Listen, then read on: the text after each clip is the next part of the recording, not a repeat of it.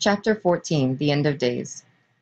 Mankind's recollection of landmark events in its past, legends or myths to most historians, include tales deemed universal in that they have been part of the culture or religious heritage of peoples all over the earth. Tales of a human couple, of a deluge, or of gods who came from the heavens belong to that category. So do tales of the gods' departure back to the heavens. Of particular interest to us are such collective memories by the peoples and in the lands where the departures had actually taken place. We have already covered the evidence from the ancient Near East. It also comes from the Americas, and it embraces both Enlilite and Ankynite gods. In South America, the dominant deity was called Verscotia, creator of all. The Aymara natives of the Andes told of him that his abode was in Tiahuanaco, and that he gave the first two brother-sister couple a golden wand which to find the right place to establish Cusco, the eventual Incan capital, the site for the observatory of Machu Picchu and other sacred sites. And then, having done all that, he left. The grand layout, which simulated a square ziggurat with its corners orientated to the cardinal points, then marked the direction of his eventual departure.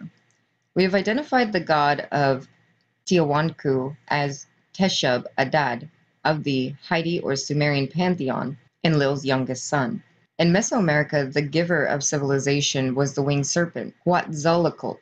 We have identified him as Enki's son Thoth of the Egyptian pantheon, Ningish Zeta to the Sumerians, and as the one who in 3113 BCE brought over his African followers to establish civilization in Mesoamerica. Though the time of his departure was not specified, it had to coincide with the demise of his African prodigies, the Olmecs, and the simultaneous rise of the native Mayans circa 600-500 BCE. The dominant legend in Mesoamerica was his promise, when he departed to return on the anniversary of his secret number, 52.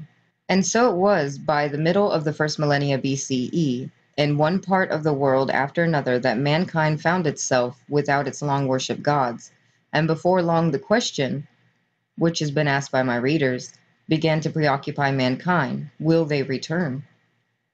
Like a family suddenly abandoned by its father, mankind grasped for the hope of a return. Then, like an orphan needing help, mankind cast about for a savior. The prophets promised it will surely happen at the end of days.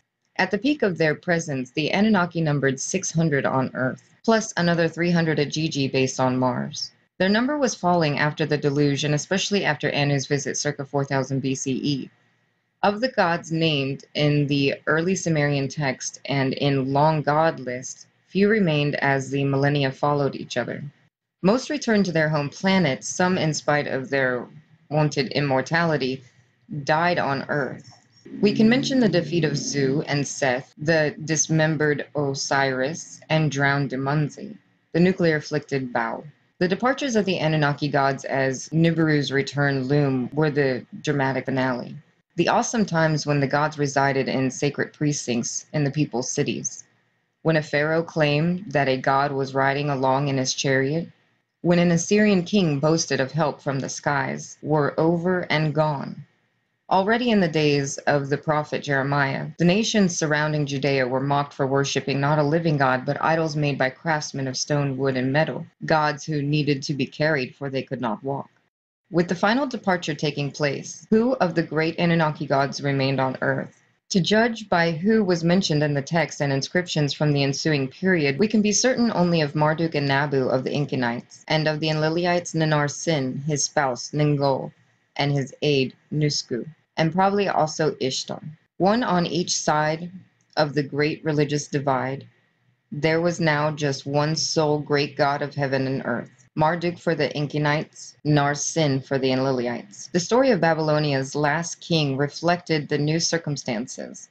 He was chosen by Sin in the cult center Haran, but he required the consent and blessing of Marduk in Babylon, and the celestial confirmation by the appearance of Marduk's planet, and he bore the name Nabu-Naid. This divine co-regnum might have been an attempt at dual monotheism, to coin an expression, but its unintended consequences was to plant the seed of Islam. The historical record indicates that neither God nor people were happy with these arrangements. Sin, whose temple was Haran, was restored, demanded that this great ziggurat temple in Ur should also be rebuilt and become the center of worship. And in Babylon, the priests of Marduk were up in arms. A tablet now in the British Museum is inscribed with the text that scholars have titled Nabuenid and the Clergy of Babylon. It contains a list of accusations by Babylonian priests against Nabuenid. The charges ran from civil matters, law and order are not promulgated by him, through neglect of the economy, the farmers are corrupted, the traders' roads are blocked, and lack of public safety, nobles are killed, to the most serious charges, religious sacrilege. He made an image of a god which nobody had seen before in the land. He placed it in the temple, raised it upon a pedestal. He called it by the name of Nanar. With lapis lazuli he adorned it, crowned it with a tiara in the shape of an eclipsed moon, made for him its hand the gesture of a demon. It was the accusations continued, a strange statue of a deity never seen before, with hair reaching down to the pedestal. It was so unusual and unseemly, the priest wrote, that even Enki and Ninmah, who ended up with strange chimera creatures when they attempted to fashion man, could not have conceived it. It was so strange that not even the learned Adapa, an icon of utmost human knowledge, could have named it. To make matters worse, two unusual beasts were sculpted as its guardians, one a deluged demon and the other a wild bull. When the king took his admiration and placed it in Marduk's Isagul temple, even more offending was Nabuad's announcement that henceforth the Akitu festival, during which the near-death resurrection, exile, and final triumph of Marduk were reenacted, would no longer be celebrated, declaring that Nabuened's protective god became hostile to him and that the former favorite of the gods was now fated to misfortune. The Babylonian priests forced Nabuened to leave Babylon and go into exile in a distant region. It is a historical fact that Nabuened indeed left Babylon and named his son Belshazzar, the Belshazzar of the biblical book Daniel, as regent. The distant region to which Nabuenid went in self-exile was Arabia. As various inscriptions attest, his entourage included Jews from among the Judean exiles in the Haran region. His principal base was at a place called Tiama, a caravan center in what is now northwestern Saudi Arabia that is mentioned several times in the Bible. Recent excavations there have uncovered cuneiform tablets attesting to Nabuenid's stay. He established 6 other settlements for his followers. 5 of the towns were listed 1,000 years later by Arabian writers as Jewish towns. One of them was Medina, the town where Muhammad founded Islam. The Jewish angel in the Nabuad tale has been reinforced by the fact that a fragment of the Dead Sea Scroll was found at Qumran on the shores of the Dead Sea, mentions Nabuad, and asserts that he was suffering in Taima from an unpleasant skin disease that was cured only after a Jew told him to give honor to the God Most High. All that has led to speculation that Nabuenid was contemplating monotheism, but to him the God Most High was not the Judea's Yahweh, but the benefactor Nanner Sin, the moon god, whose crescent symbol has been adopted by Islam. And there is little doubt that the roots can be tracked back to Nabuenid's stay in Arabia. Sin's whereabouts fade out of Mesopotamian records after the time of Nabuenid. Text discovered at Ugarit, a Canaanite site on the Mediterranean coast in Syria, now called Ras Shamra, described the moon god as retired, with his spouse to an oasis at the confluence of 2 bodies of water near the cleft of the 2 seas. Ever wondering why the Sinai Peninsula was named in honor of Sin and its main central crossroads in honor of his spouse, Nikal? The place is still called in Arabic, Nakal. I surmise that the aged couple retired to somewhere on the shores of the Red Sea and the Gulf Eilat. The Ugaritic text called the moon god El simply God, a forerunner of Islam's Allah, and his moon crescent symbol crowns every Muslim mosque. And as tradition demands, the mosques are flanked to this day by minarets that simulate multi-stage rocket ships ready to be launched. The last chapter in Nabuadad's saga was linked to the emergence on the scene of the ancient world of the Persians, a name given to a medley of people and states in the Iranian plateau that included the old Sumerian Anshan and Elam, and the land of the later Medes, who had a land in the demise of Assyria. It was in the 6th century BCE that a tribe called Achaeans, by Greek historians who recorded their deeds, emerged from the northern outskirts of those territories, seized control, and unified them all to become a mighty new empire. Though deemed to racially be Indo-Europeans, these tribal names stem from that of their ancestor, Akam Anish, which means wise man in Semitic Hebrew, a fact that some attribute to the influence of Jewish exiles from the 10 tribes who had been relocated to the region by the Assyrians. Religiously, the Achaemenid Persians apparently adopted a Sumerian Akkadian pantheon akin to its Paran-Mitannian version, which was a step from the Indo-Aryan, one of the Sanskrit Vedas, a mixture that is conveniently simplified by just stating that they believed in a God Most High, whom they called Ahura Mazda, truth and light. In 560 BCE, the Achaemenid king died, and his son Koresh succeeded him on the throne and made his mark on subsequent historic events. We call him Cyrus. The Bible called him Koresh and considered him Yahweh's emissary for conquering Babylon, overthrowing its king, and rebuilding the destroyed temple in Jerusalem. Though you knowest me not, I, Yahweh, the God of Israel, am thy caller, who hath called you by name, who will help you, though you don't recognize me. The biblical God stated through the prophet Isaiah 44:28 through 45, verses 1 through 4. That end of Babylonian kingship was most dramatically foretold in the book of Daniel, one of the Judean exiles taken to Babylon.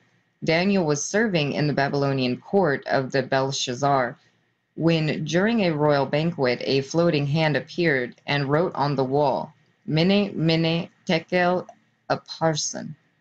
Astounded and mystified, the king called his wizards and seers to decipher the inscription, but none could. As a last resort, the exiled Daniel was called in, and he told the king the inscription's meaning: God has weighed Babylon and its kings, and finding them wanting numbered their days, they will meet their end by the hand of the Persians. In 539 BCE, Cyrus crossed the Tigris River into Babylonian territory, advanced on Sippar, where he intercepted a rushing back Nabuad, and then, claiming that Marduk himself had invited him, entered Babylon without a fight. Welcomed by the priest who considered him a savior from the heretic Nabuad, and his disliked son Cyrus grasped the hands of Marduk as a sign of homage to the god. But he also, in one of his very first proclamations, rescinded the exile of the Judeans, permitted the rebuilding of the temple in Jerusalem, and ordered the return of all the temple's ritual objects that were looted by Nebuchadnezzar. The returning exiles, under the leadership of Ezra and Nehemiah, completed the rebuilding of the temple, henceforth known as the Second Temple, in 516 BCE. Exactly as was prophesied by Jeremiah 70 years after the first temple was destroyed. The Bible considered Cyrus an instrument of God's plan, an anointed of Yahweh. Historians believe that Cyrus proclaimed a general religious amnesty that allowed each people to worship as they pleased.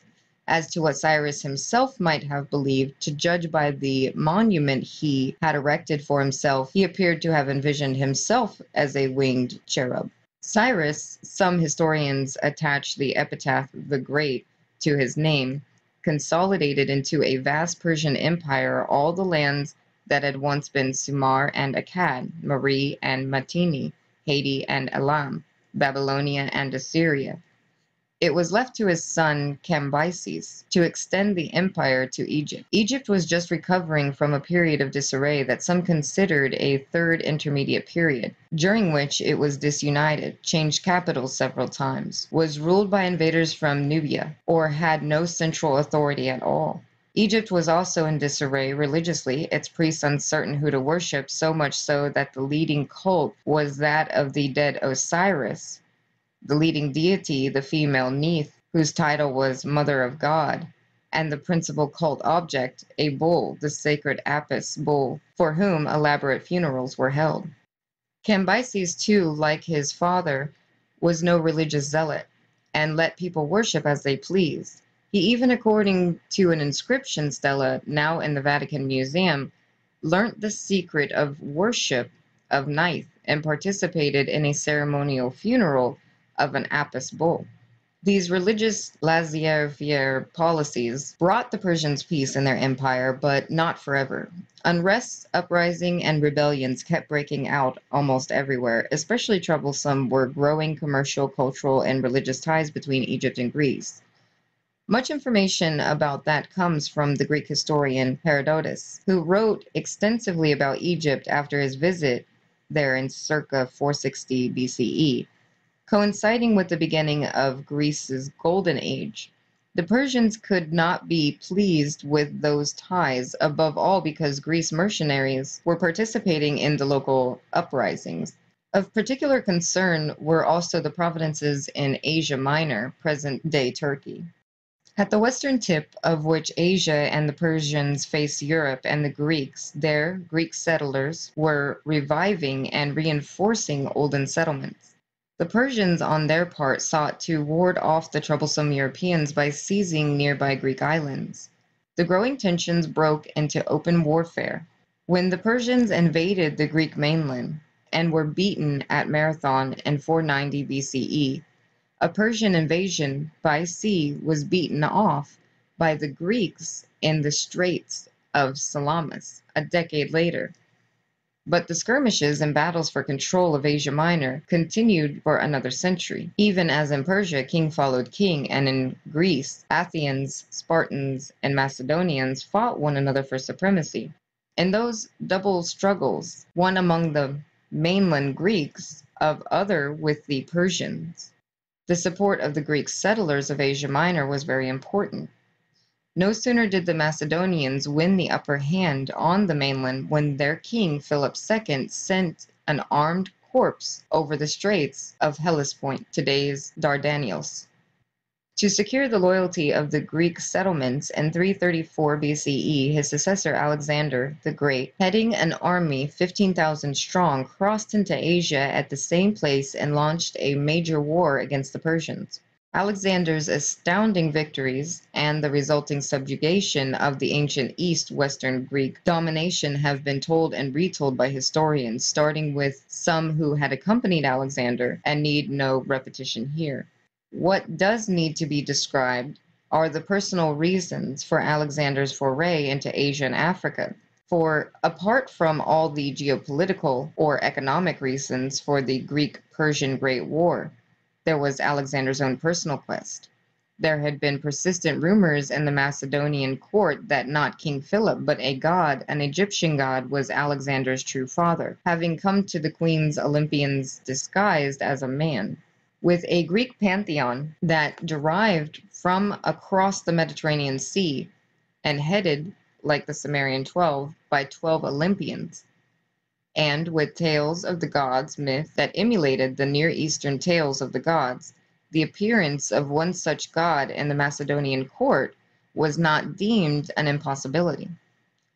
With court shenanigans that involved a young Egyptian mistress of the king and marital strife that included divorce and murders, the rumors were believed first and foremost by Alexander himself. A visit by Alexander to the oracle in Delphi to find out whether he was indeed the son of a god and therefore immortal only intensified the mystery. He was advised to seek an answer at an Egyptian sacred site. It was thus that as soon as the Persians were beaten in the first battle, Alexander, rather than pursuing them, left his main army and rushed to the oasis of Siwa in Egypt.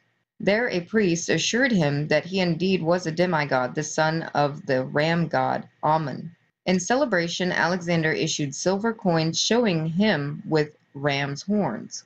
But what about the immortality? While the course of the resumed warfare and Alexander's conquests have been documented by his campaign historians, Callistians, and other historians, his personal quest for immortality is mostly known from sources deemed to be pseudo-Callistians or Alexander's romances that embellished fact with legend.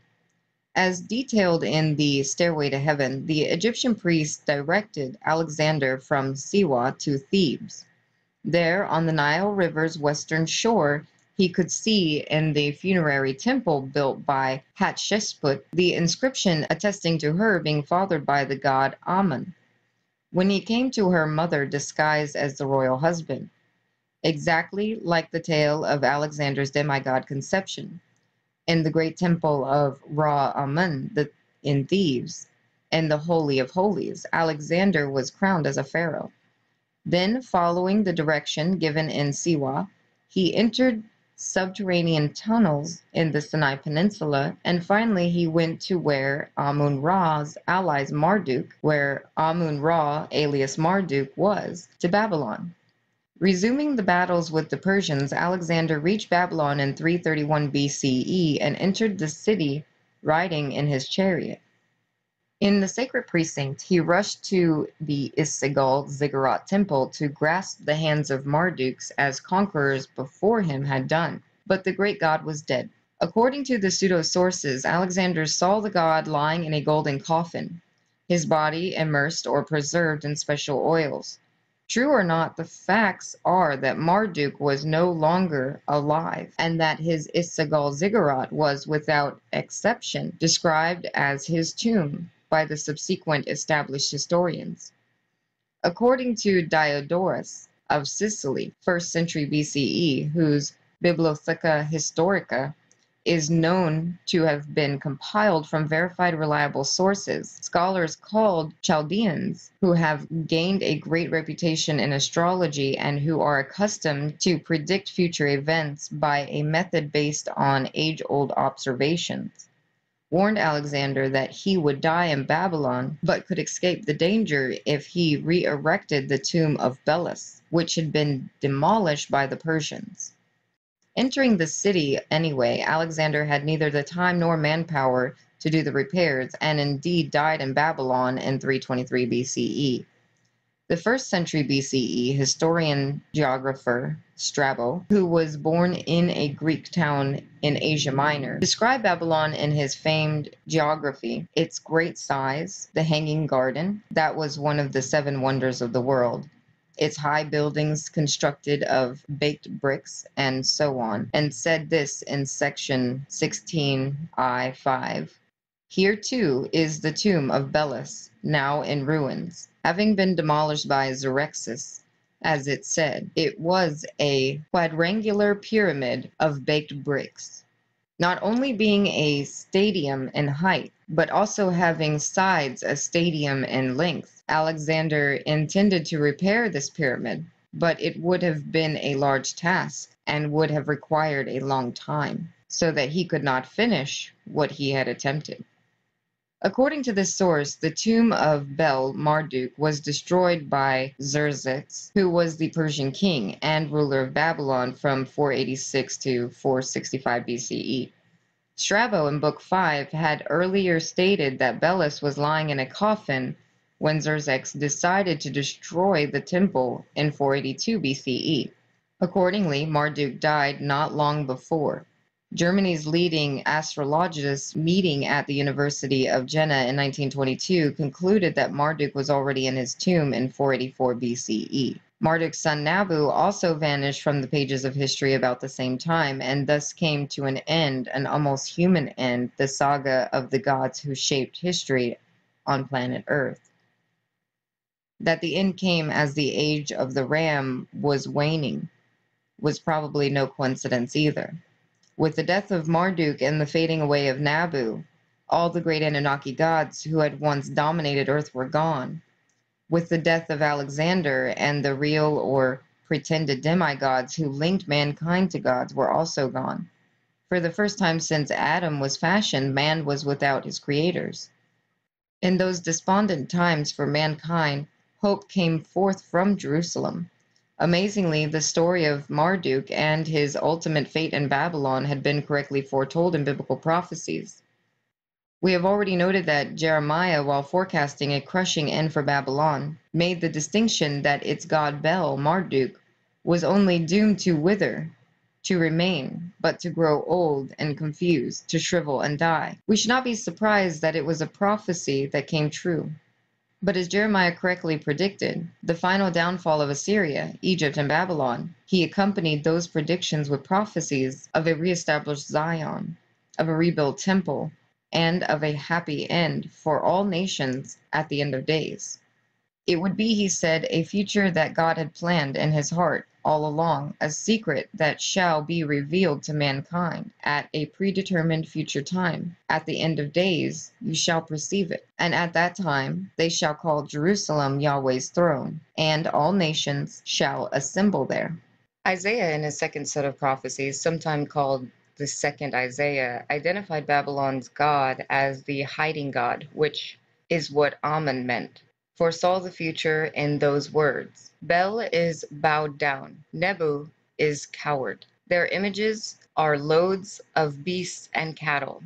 Together they stoopeth, they bow down, unable to save themselves from capture. These prophecies, as did Jeremiah, also contain the promise that Marduk will be offered a new beginning, new hope, that a messianic time will come when the wolf shall dwell with the lamb. And the prophet said, it shall come to pass at the end of days, that the mount of Yahweh's temple shall be established as foremost of all mountains, exalted above all hills, and all the nations shall throng unto it.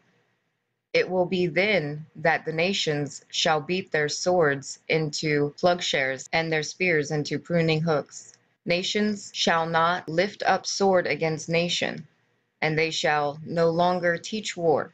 The assertion that after troubles and tribulations, after people and nations shall be judged for their sins and transgressions, a time of peace and justice shall come, was also made by the earlier prophets, even as they predicted the days of the Lord as judgment day. Among them were Hosea, who foresaw the return of the kingdom of God through the house of David at the end of days, and Micah, who, using words identical to those of Isaiah, declared that at the end of days it shall come to pass.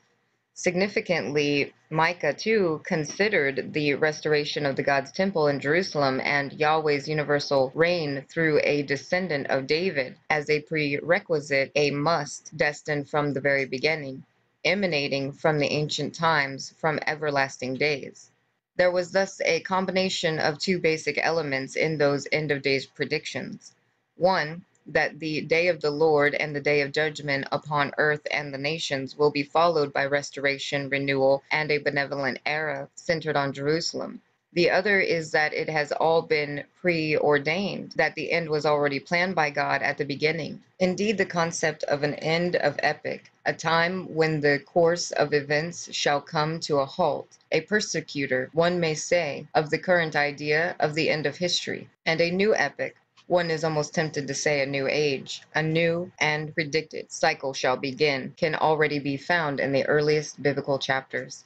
The Hebrew term Achareth Hayamim, sometimes translated last days, latter days, but more accurately end of days, was already used in the Bible in Genesis chapter 49, when the dying Jacob summoned his sons and said, gather yourselves together, that I may tell you that which shall befall you at the end of days.